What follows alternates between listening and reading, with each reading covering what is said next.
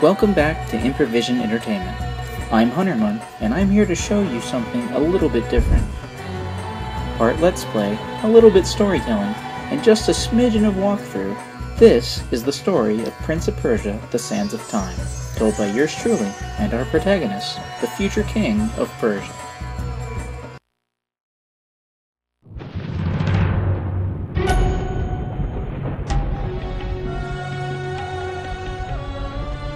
Most people think time is like a river that flows swift and sure in one direction.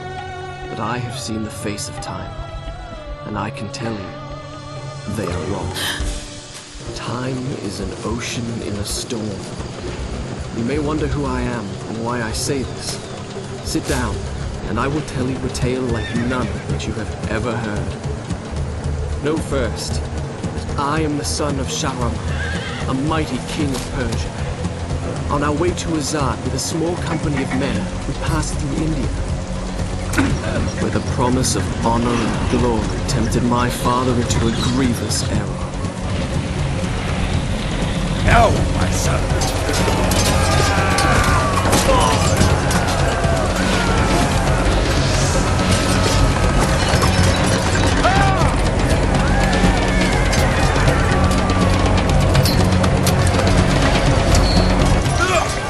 Your Majesty, I trust you will remember your promise.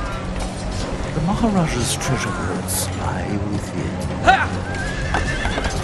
See how he fights. Like a warrior son.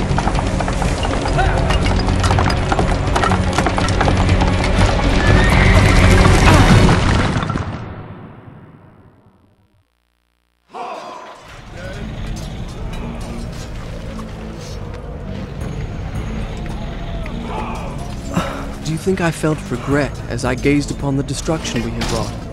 Or at least humility at the speed with which a world can be transformed from a good world into a hell? If you think so, you are mistaken. For in that moment I thought of one thing only. The honor and glory I would bring my father by fighting like a warrior in my first battle.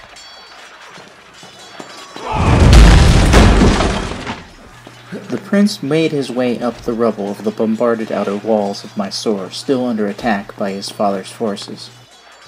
Traversing the gaps of fallen walkways, just as the agile scouts of Persia had taught him in his youth, he made his way further into the city.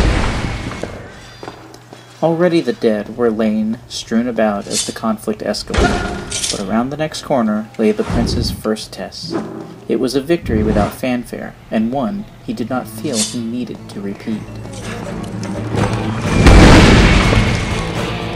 Many men that day sought to win honor and glory on the battlefield, that their king might say to them, as Khosrow said to Rustam, "You are the noblest of my warriors." From the moment my sword tasted blood, I knew this would not be my way. I would win my father's praise, not by killing him, but by being the first to find the Maharaja's treasure vault and the wonders within.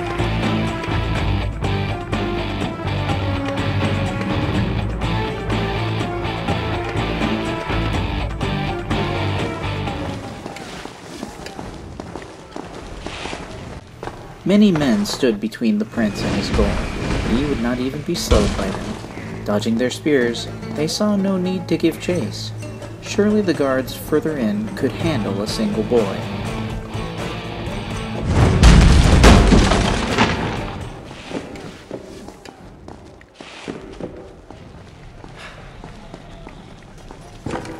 Further and further in he went, until he reached a dead end. He would have to turn back and find another way. Or would he? Surely that hole would provide a much-desired shortcut.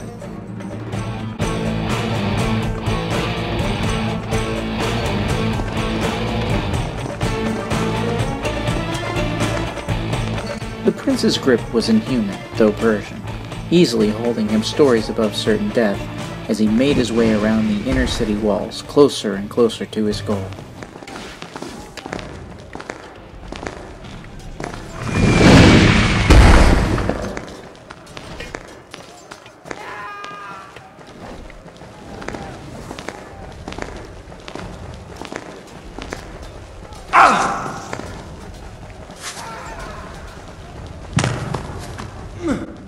Through the air he flew, from pole to pole. He smiled to himself as he ascended to the balcony. The men below would never even know he'd been there.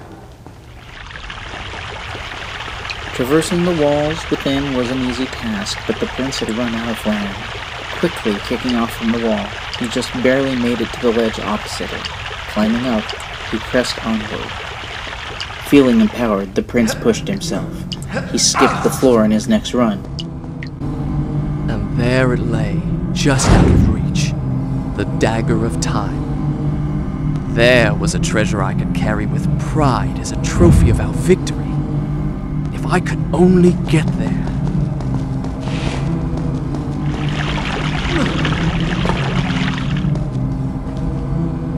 Giving his prize a closer look, the prince knew that he need only make his way around to the dagger to claim it. Since he had already traveled in, clockwise, he made haste to continue his ever-closing circle, aiming to come around to the vault from the other side. The prince knew that he must avoid spiky poles.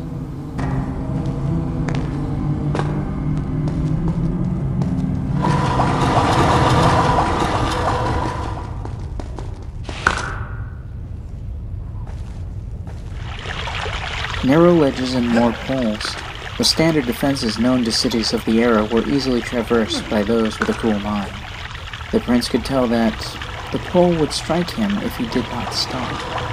Letting it reverse, he pressed on. From wall to ledge, the prince was sure of himself indeed. Just ahead and down below, the prince saw only chasm, a literal bottomless pit. Choosing not to look down, he knew that 9 feet or 900 it mattered not. A fall was a fall, and he had every intention of staying along the wall. He could not fail, not when he was this close.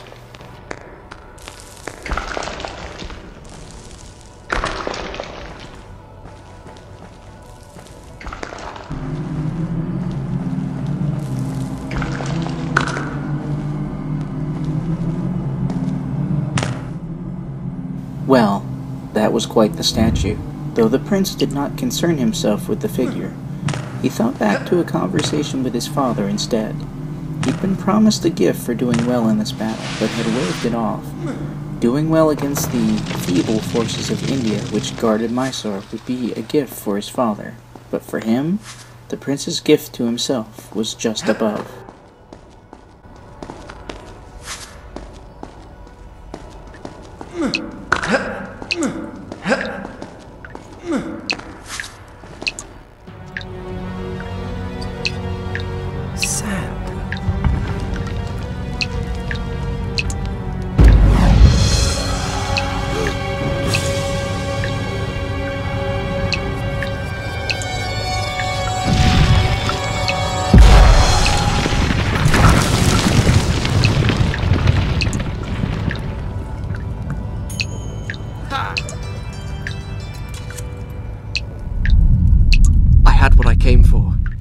Time to get out. Now. The city had rumbled all around him as stones fell away from his feet. He did not know what caused such a disturbance, nor did he care, but the prince would learn the price of claiming the dagger as his own, in time.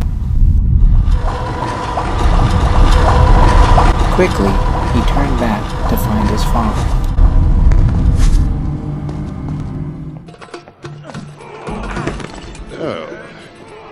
Father, I have brought us honor and glory. Your Majesty, you promised me my choice of the Maharaja's treasures. That dagger. Surely you won't deny the lad a souvenir of his first battle. You may have your choice of all the Maharaja's other treasures. Except that hourglass. That will make a fine gift for the Sultan of Azad when we pass through his city. And some exotic animals for his menagerie. And a dozen slave girls. Yes, that should be enough. I want no animals or maidens harmed until I have chosen. Let it be known, King Shahraman is merciful in victory.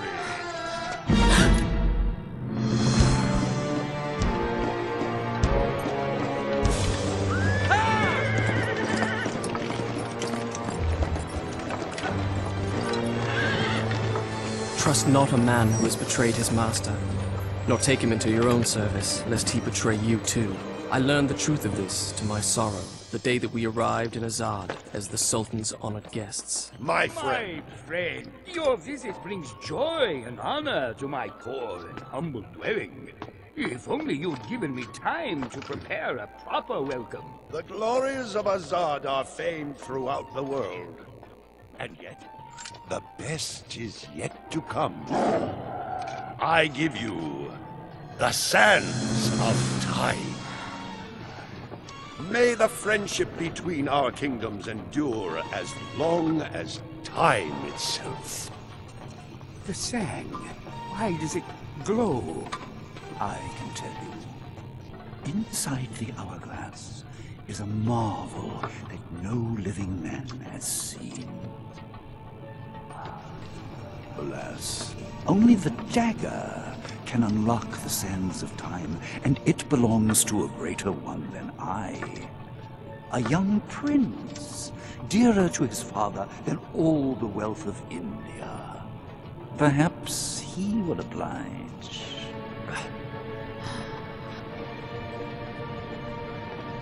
No! No!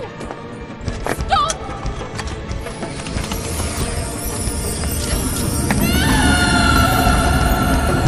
And with that, Sands rose.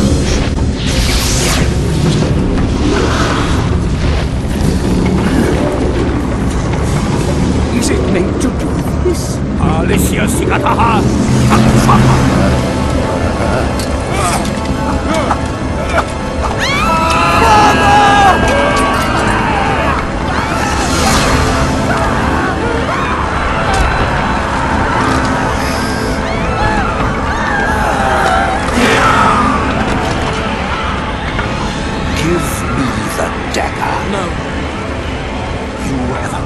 The Sands of Time. I can undo what you have done. Give it to me! I'll start my story from here, next time.